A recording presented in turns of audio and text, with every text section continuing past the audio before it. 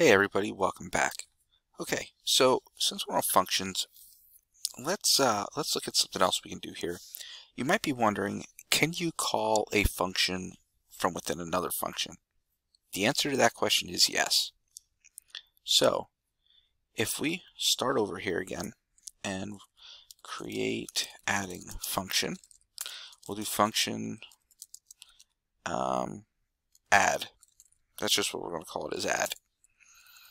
And in here we're going to put num1 and num2. I'm going to return num1 plus num2. So instead of actually creating an answer variable, we're just going to skip that and we're just going to return whatever num1 plus num2 is. Then we're going to create another function, and we'll call this one create subtraction function. And we'll do function subtract. And for parameters, we'll put num1 and num2. And you can do that because it's only reading these parameters inside the function here. So even though I'm using this one up here, it's not going to read them anywhere else except for inside that function. So I can use the same parameters with the same names down here as well. So now I can do return num1 minus num2. And then I can do function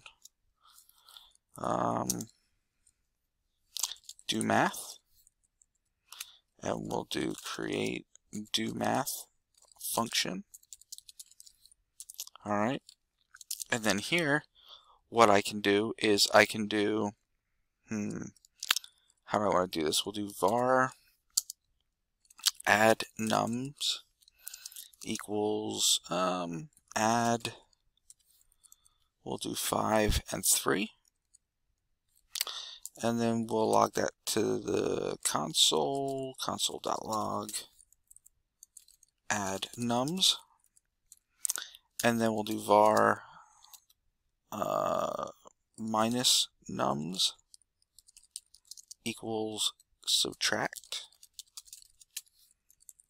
and we'll do 5 and 3 for that as well. And then we'll do console.log